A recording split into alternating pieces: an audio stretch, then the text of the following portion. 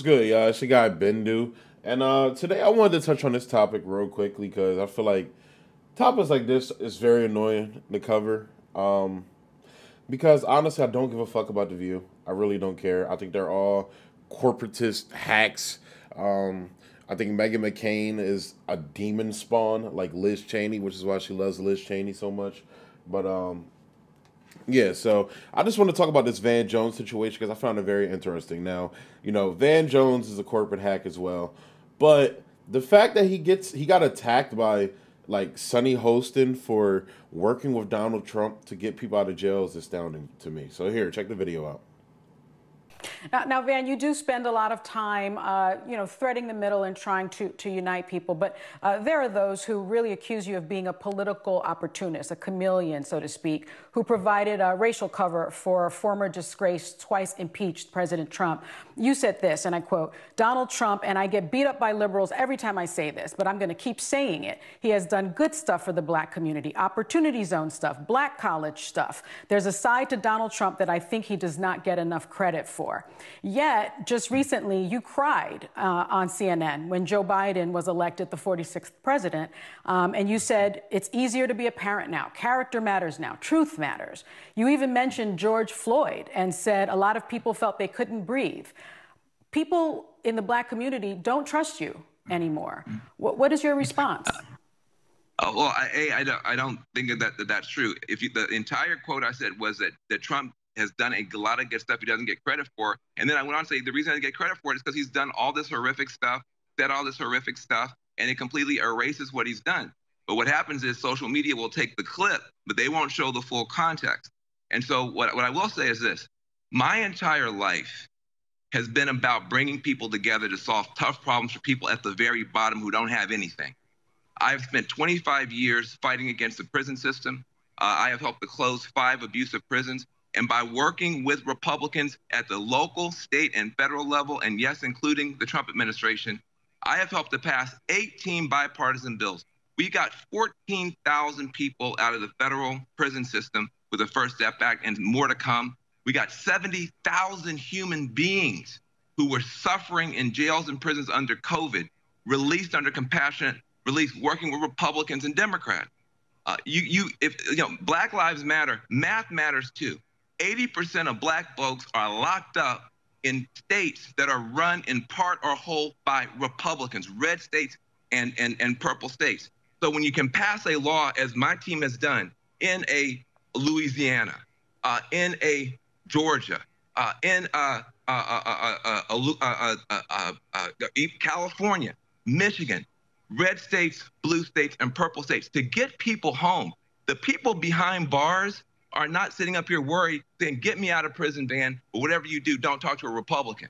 They say, "Get me out of prison." And I am proud of the fact that my team at the Reform Alliance, Dream Corps, and Cut 50 have been able to work with anybody to get folks home.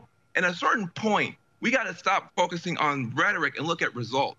People may not like everything I have said on television, but I try to be balanced. But look at what I have done. Who among my critics have been able to get people together to help folks at the bottom? When we fight like this about everything, and you can't give anybody even a little bit of credit for anything, who hurts is not the politicians, it's not the pundits, it's regular folks who don't have anything, people who can't vote because they're in jail. We have to put their interests first. I'm never going to apologize for putting the interests of people at the bottom first. People need champions. Whoever's in that White House, I've got a responsibility to go in there and advocate and try to get people home out of prison. I'm going to keep doing it, whoever's in that White House. So Van Jones works with Trump to get people out of fucking jail, an objectively good thing, and gets shitted on for it, while Nancy Pelosi refused to work with Trump, as she says here. All right, so your relationship with President Trump is an interesting one. You serve as a foil for him in a lot of ways. You've never been shy to speak your mind with him, like ripping up his speech at the State of the Union. Mm-hmm. You're Speaker of the House, though, and you haven't spoken to him in almost a year. Do you get a sense that that you should be speaking to him, given you are the most powerful Democrat at this moment? I speak to him every day in the public domain. In the public domain. That's how he hears things. Right. That's how he hears things. And again, I want to have a witness to what I have to say to him. Right. What about privately? You have not spoken with him. What's the use? And let millions of Americans suffer through this economic depression unnecessarily, then goes full Donald Trump on journalists when she's confronted on her fuckery. This is ridiculous, man. This is ridiculous. Like, I'm thinking of it through the lens of, look, Van Jones, he works for CNN, okay? He is a political, she described him as a political opportunist. He works for CNN. Everybody that works for CNN is a political opportunist. You have fucking Jake Tapper, who sits there and fucking talks about we can't afford Medicare for all and basically lies about it on a daily fucking basis. You got fucking Chris Cuomo on there coming at Ice Cube for working with Trump as well, because Joe Biden won't even see him. Because basically what Joe Biden did to Ice Cube was like, look, nigga, look, come see me after the election. Vote for me. Come see me after the election, and maybe I'll talk to you. Donald Trump, political opportunist as well, was like, oh, come on down, Ice Cube, because he wanted black votes. Let's be real. That's why Trump saw him. But you got to get in the room with whoever's going to see you, because Donald Trump had a likelihood of still being in a power structure, and Ice Cube would have had to see him. So nobody brought up the fact that Joe Biden like decided not to see Ice Cube till after the election. But you got Chris Cuomo on CNN coming at him. Then you have fucking what is his name? The black guy. You get some Don Lemon's bitch ass sitting there talking about, oh, Ice Cube was one of these black guys that's trying to turn people Trump. Shut your fucking partisan ass up. So anybody on fucking CNN is a partisan hack. I be trying to tell people this shit. So I find it weird that, you know, she calls him specifically out for being a partisan hack or for being a political opportunist. For working with Trump on something objectively good. One of the few things that was good about Trump.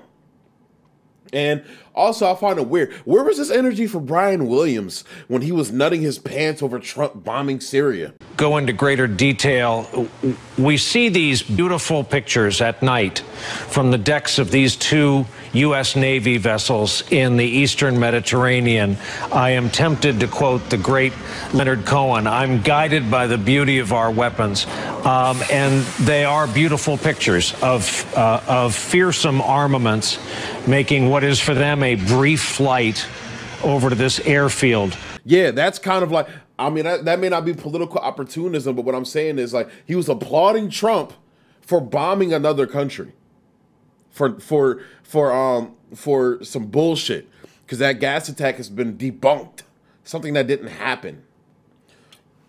So where's your energy for him?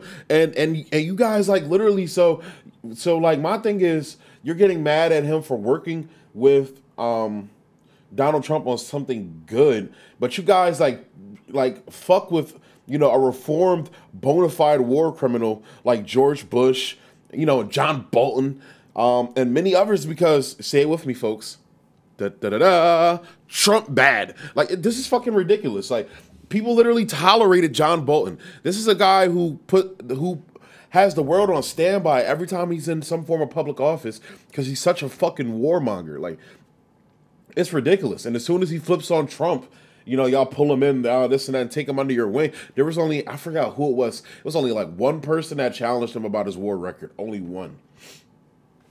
So I just find that insane. And then, like, you know, y'all talk about, oh, George Bush, Bill Clinton, they're the Avengers and shit.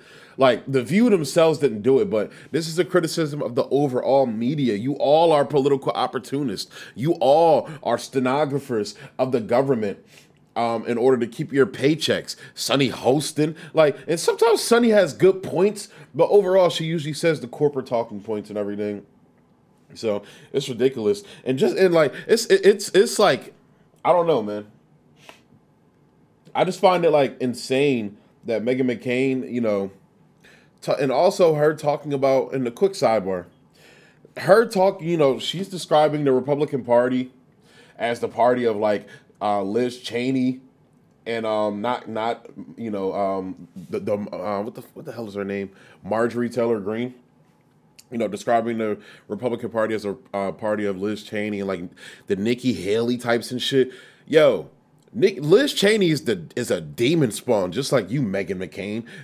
Her dad's a piece of shit. Literally, she worked with Donald. She refused to work with Donald Trump And the Democrats decided to work with Liz Cheney on stopping Donald Trump from ending war. I will say that again. Liz Cheney, the House Democrats worked with Liz Cheney to stop Donald Trump from ending war. Donald Trump wanted to end the Afghanistan war, and Liz Cheney said, fuck no, I want to work with Democrats to stop you from doing that shit. No outrage. No outrage from Sonny. No calling House Democrats, political opportunists and shit like that.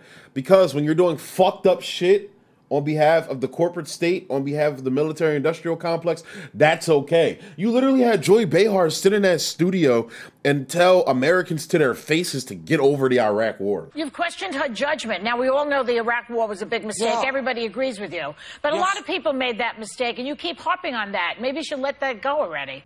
Get over it and go vote for Hillary. Fuck out of here, dog. Get all the way the fuck out of here. And look, this isn't me defending Van Jones. Fuck Van Jones. This is the same bitch ass nigga that sat on TV and fucking cried about Trump losing and shit. Like, fuck out. That was some bitch ass shit. That was one of some of the most bitch ass shit I ever seen on fucking television, on a news show. But the fact that, look, he's actually doing something good here is ridiculous. I even watched Charlemagne. He was on him and Schultz's podcast and everything. He was talking about it, and it's like, yo, and this is the problem with black people. We keep listening to dumbass niggas like Charlemagne, and every now and then Charlemagne will have a good take, but not this time. Absolutely not this time, because it's like he kind of agreed with them. Like, you can't work with Trump. Like, nah, bro, work with people that will work with you. Like, this is the same thing that Bernie did. I think Bernie worked with Ron Paul to fucking stop the Yemen war. Bernie also worked with, people don't talk about this a lot. So there was this, I think he was a mayor in Texas that implemented aspects of the Green New Deal, like bringing solar panels and wind turbine, all this shit down to this, this small town in Texas. And him and Bernie got together and basically, like, Bernie used the success of this guy's implementing of, Green New Deal type policies and how it improved his town. And him and Bernie got together and talked about it and, touted it as this great thing. I mean, even though it didn't go successfully, I didn't 100% agree with it. Bernie got with Josh Hawley to advocate for checks, for STEM checks. And, there's multiple things that happen, good from, a lefty teaming up with a righty. And I think this is kind of like going down the area of like Jimmy Dore and the Boogaloo Boys as well. The Magnus Panjavita. I hope I'm saying his name right. Like, one, that situation is fucked because, like, literally you have people attributing shit to Magnus that he, like, literally debunked every time. Like, so look, I know when he went on Jimmy's show, because I will say Jimmy has a tendency to not push people in a certain, to push people and shit like that he likes, which I get and I understand. Like, I get people's criticism of that. But when the guy and the first time I was kind of like, all right, Jimmy didn't push him, this blase blah. But then he went on Nico House, then he went on the Convo Couch, he went on all these fucking different shows, and like literally he's saying the same shit. And then people keep attributing shit to him that he keeps saying he's not. So it's like, what the fuck? You guys are literally doing the same thing you accused the mainstream media of doing to Bernie Sanders.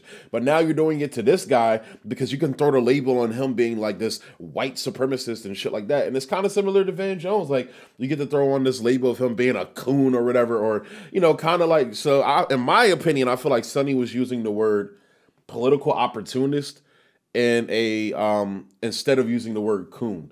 Because I'm not saying she would call him a coon, but that's what a lot of black people would call somebody working with Trump to get something done. And I think that's fucking retarded. I think that's so dumb. Like, what the fuck? If he's getting people out of jail, why does it matter? Same thing with Kim K. When Kim K was going to the Oval Office and shit like that, who the fuck cares that it's Kim Kardashian getting people out of jail? She's getting people out of jail. Who the fuck cares? If Donald Trump is willing to work with somebody, I don't give a fuck. Same thing with the stimulus checks. Like Nancy Pelosi, as I played, or not, I didn't play it. That was from another clip in that Sway podcast. But that same podcast, I know I played it on here before. It's like, oh, Trump wants his name on that check, and that ain't gonna happen. And it's like, who cares? As long as people get the help. Who cares? Oh, Nancy cares because it gets in the way of Joe Biden becoming president because Joe Biden's offering nobody nothing and Donald Trump is offering them $2,000 and they know that the people will vote for the $2,000. So that's why she put a hold on policies. But they don't ever say that. That's never talked about. Because you don't cross the party in that way. You can cross the party on dumb shit, you know, dumb identity politics, culture war bullshit, but you can't cross the party on actual real things. And that is the fucking problem with the mainstream media. They're stenographers of the elites. They're stenographers of whoever's putting money in their pockets, and that is the problem. So yeah, so I'm going to go ahead and close the video out there. Definitely not defending Van Jones. Van Jones is a corporate hack reporter piece of shit too. But the fact that he actually got people out of jail and, you know, reform policy under, you know, I think, and I'm pretty sure, I don't think he worked with Trump directly, but he worked with like Jared Kushner and shit like that, whatever. But the fact that he's getting criticized for getting people out of jail is fucking ridiculous. So I will go ahead and close the video there. Thank you guys for tuning in. Definitely, yo, go peep that Direct Democracy Talk, yo. I had a great time talking to Sharif. I had a great time talking to Shelly, yo. They really put a lot of ideas in my head that we can use for that Direct Democracy stuff, yo. I have another video coming out that I'm going to be posting. I'm going to post some links to some of the readings of Mike Gravel that I've been doing and things like that. I'd also recommend buying his book because it's dope. But yeah, so definitely go peep that, y'all, because I really thought that was a great conversation, y'all. I enjoyed that conversation so much. I'm going to be having some more guests on soon, and again, I know I've been teasing y'all with these announcements and shit, but I'm still planning it, so I'm a very particular person. I'm like Kanye when it comes to producing this shit, you know. I know y'all be hating on Kanye. Kanye's still that bulldog when it comes to music. But I want to make sure it's right before I tell y'all what it's going to be. So just stay tuned for that. And yeah, I guess that's it. Thanks for tuning in. Peace.